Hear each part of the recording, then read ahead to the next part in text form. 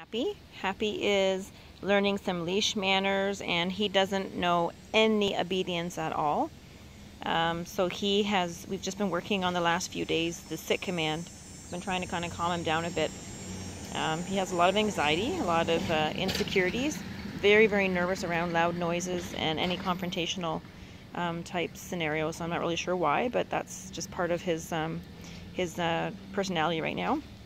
So hopefully with more training, some more confidence will come out. He's actually an incredibly sweet guy. He just needs a really good, loving home that's going to give him some true leadership, and get him out and doing some leash walking and some great exercise, and he'll be a great dog. He'll love to be with you.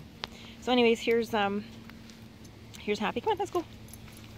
So he's finally walking nice on the leash. It's amazing because he was terrible. Like really bad. And now he's walking really nice. So I've got the Transitional Leash on. Learned it from Heather Beck. She's the head trainer for Cesar Millan, and I use this a lot on a lot of dogs. It's just an amazing tool.